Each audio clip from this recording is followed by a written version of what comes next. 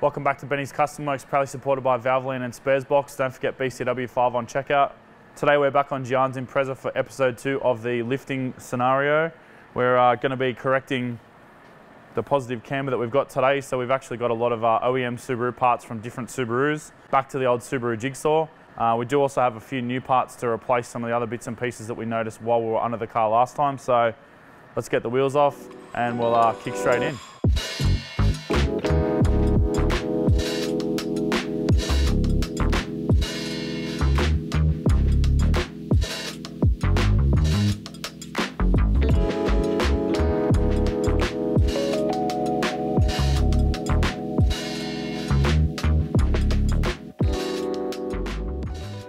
So the first thing that we're replacing is the sway bar link brackets. We did touch on that last episode.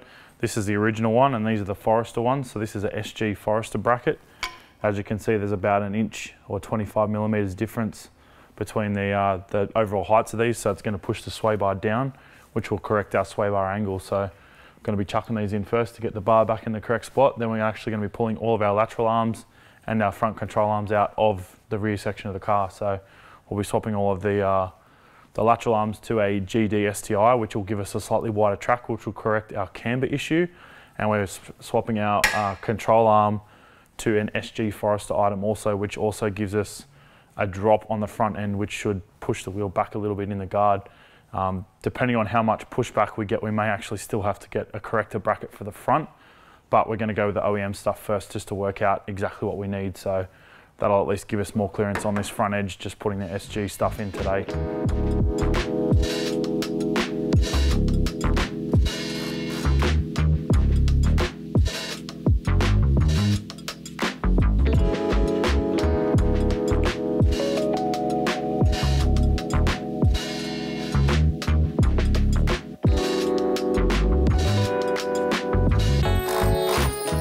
Dirt in my mouth.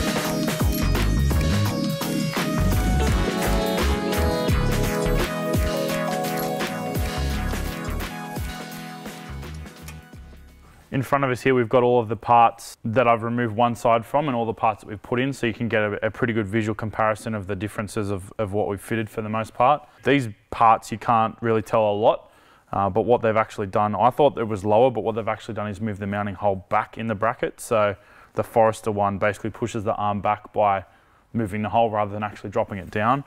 This arm length is exactly the same, but yeah, from moving that hole back probably 15 to 20 millimeters, that actually shifts the wheel back in the wheel arch back to the correct position. The biggest visual change, I guess you can see, is the lateral arm length. By putting these side by side, you can definitely see there's a massive length difference. And then finally, we've got our sway bar link. So previously we had this plastic C-type, and now we're going to an adjustable jointed type or spherical jointed type sway bar link for the rear. And we've actually got some cut to length ones coming for the front, because we are going to need a bit extra sway bar link length for the front. So we'll throw them in when they arrive. But yeah, we're going to keep chipping away and put the left side in now. We can also already see a visual difference with the arms installed on the right hand side, that the camber's come back to the correct position, and we've actually got pretty much zero camber on the driver's side. And then obviously looking at the left side, we've got a ton of positive camber, probably at least 2.5 degrees at full droop. which means at ride height we're still going to have a little bit, probably 0.5 degree to 1 degree of camber, positive camber at ride height. So none of that is ideal. So by putting these longer arms in, that's actually corrected all of our geometry issues for the most part. I know someone is going to go to us, oh, the drive shaft angle sucks. Yes, you're right. If you were going to do this thing properly, in inverted commas, you'd actually space the subframes down. Foresters run subframe spacers in the front, but the problem with doing that is you've actually got to change the steering column, the steering knuckle, run the crossmember spacers, run different bushes on the back of the control arms, and you've also got to put a Forester rear subframe in. Yes, that's the correct way to do it, but we are trying to do this thing on a bit of a timeline because Gian's actually going to the snow this weekend. And also, I don't think for the amount of case he's going to do, it's going to be a massive issue. And we're also not doing a lot of off-roading as far as boulders and that kind of thing. It's more of a file trail car and a bit of fun. So yeah, if we were going to do this thing as more of a proper forward driving type vehicle, I would try and correct those drive shaft angles a bit because it can impact on the CVs, changing them and making them drive at big angles. So something worth keeping in mind if you are going to do a proper off-roading vehicle, but for our particular instance, I don't think it's going to be too big of an issue.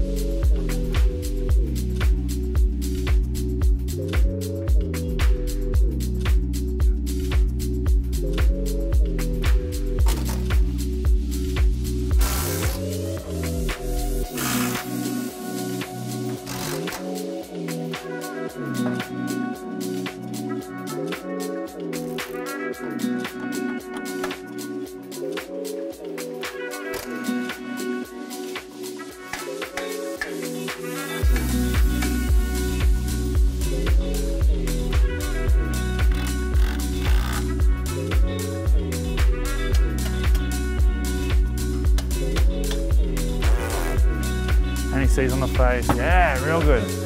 To the mirror.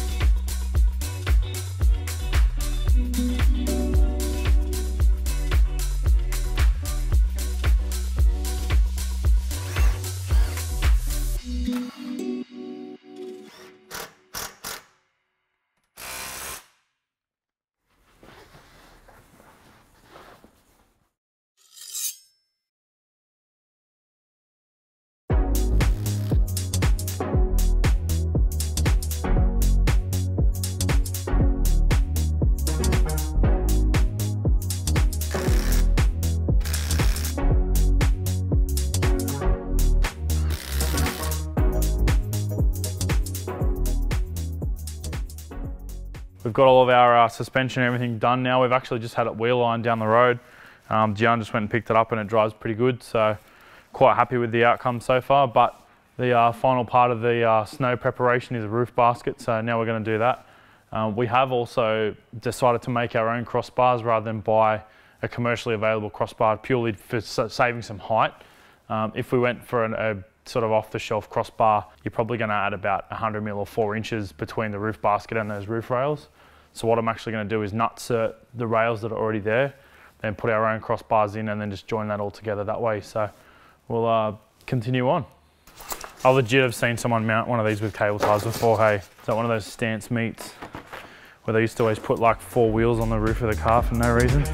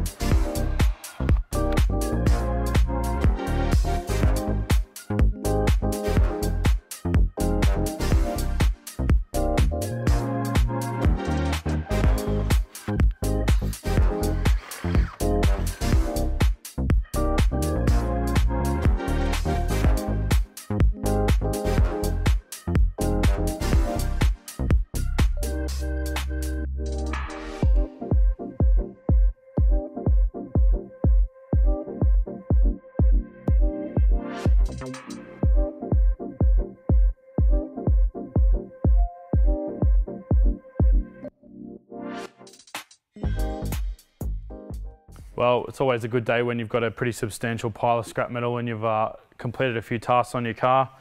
Today is much of the same, where we've got our lift finished. We've actually got a 4-inch lift overall now, so between the Forester struts, the lifted springs, and now a new wheel and tyre combination, which is from an Outback.